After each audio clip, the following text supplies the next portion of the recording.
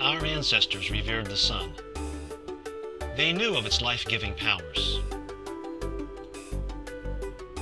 In winter, the sun makes a low arc across the sky.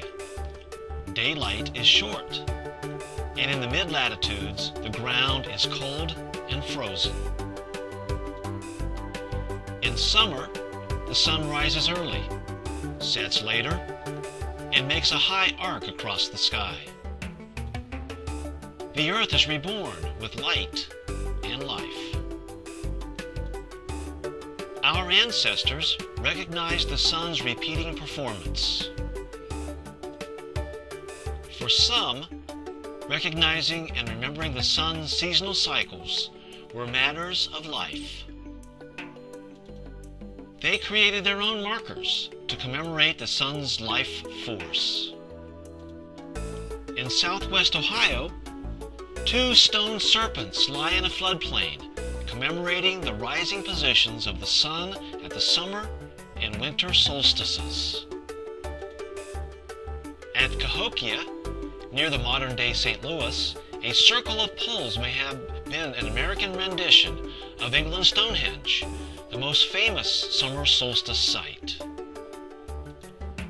Across the American Southwest, the dry conditions have preserved the relics of an era of sky-watching, celebration, and agriculture.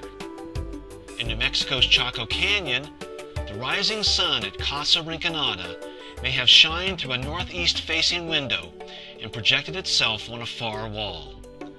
The upward movement of the sun may have caused the sun's image to move down the wall to illuminate a specially placed niche. The building's circular wall has been reconstructed, so this exciting commemoration may be a factor of rebuilding. Across Chaco's Valley is the beautiful town of Pueblo Bonito. The main axis of the structure likely has astronomical alignment.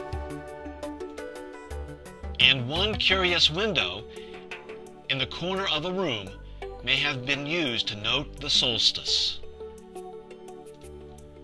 Today, we recognize the changing position of the sun is from the Earth's position in space.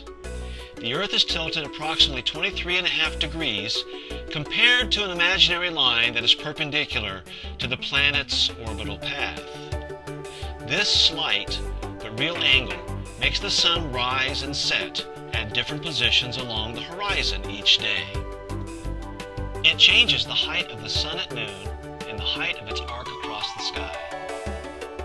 Each year, the sun's apparent crawl along the horizon at sunrise and sunset replicate many modern celebrations that mimic our ancestors' fascination with the sky.